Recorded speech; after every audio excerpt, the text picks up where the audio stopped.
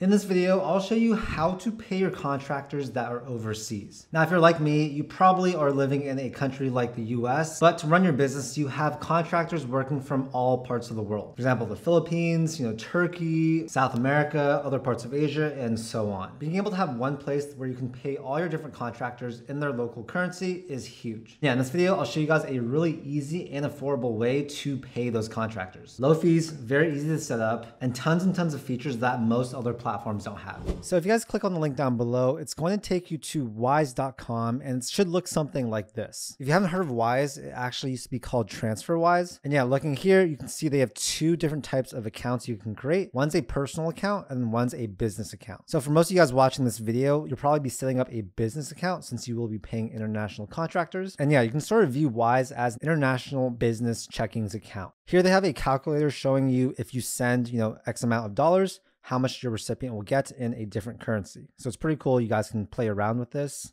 But as you guys can see, you can send pretty much any currency out there. I encourage you guys to check out this landing page because it covers a lot of important things. The setup process is super easy. You're basically going to enter in your work email address, and then it's going to ask you some questions and have you fill out some information. So obviously there are so many use cases for Wise, but of course for this video, I'll show you guys basically how to send money to people that are international. So essentially what you're going to do is come here to send money. We can either do a single payment, we can do a scheduled payment, or we can do actually batch payments. So just for this video, I'll show you guys how to do a single payment. So now we're on this page. Let's basically say we want to send $500 USD to the Philippines. What we'll do here is select 500. You'll select which you want to pay with. So if you want to do ACH through your connected bank account, that's going to be the cheapest option. You can also do a wire transfer. You can pay using a debit card, or you can pay using a credit card, which of course is the highest fee. So for this video, let's go with the ACH. You can see they take a small fee, and the total fees for this transfer would be $3.96. Of course, this is going to be a smaller percentage if you send more money, and you're able to send in that country's actual currency. So now let's click on this. Let's search up Philippines. We'll click on that, and you'll see this is the total fee now. It's a little bit different, and basically the recipient is going to receive just over 27,000 PHP. If you guys do want to compare the prices versus other banks and platforms, you guys can click on this, but for now let's just go and click continue.